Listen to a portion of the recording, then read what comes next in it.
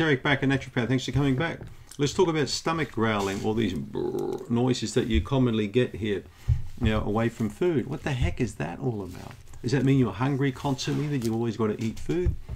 When people feel sensations in their stomach, the stomach's higher up because most people call their stomach down here. When people feel sensations there, they think it's bad. You shouldn't be feeling things there. And when you feel this sort of growling noise, it means you need to eat food right away because you're hungry. This is a common misconception.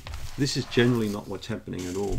Most people don't have any clue at all what hunger pains really are in comparison to what we're going to talk about in a minute. To have real hunger is not really a stomach growling sensation at all, okay? You only have to talk to someone who's got no food, who hasn't had food for a long time, to talk to them about what hunger pains are like, right? So that growling noise that you're hearing is commonly referred to as what we call the migrating motor complex, or the MMC. So these are wave-like peristaltic actions, okay? So it's basically your nerves moving the muscle around in the small bowel, the smooth muscle, are being contracted, okay? It's a sweeping-like action to clean the digestive system of contents between meals. So we can learn a lot from this. When we have this MMC, this growling sensation, it's actually quite a good thing to have because it means that you've got house cleaning going on. So interfering with that and dumping food into your digestive system all the time when you get this growling is actually not a good thing to do at all, because you're sabotaging and inhibiting the MMC.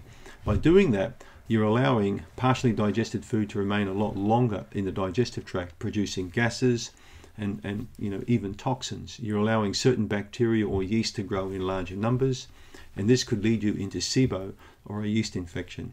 So just be very careful not to misconstrue that and to think that it's a hunger pain, because it's not at all. So when you get that sensation, rejoice in that, okay? Many people I see who have constipation issues never really feel that MMC. They're always drinking different types of drinks or taking things to get the bowel working. Whereas the best thing often with constipation is to wait and wait and wait. Drink more water and wait a while. The MMC will kick in, okay? And especially if you've got good levels of beneficial bacteria, the MMC is very effective, I find.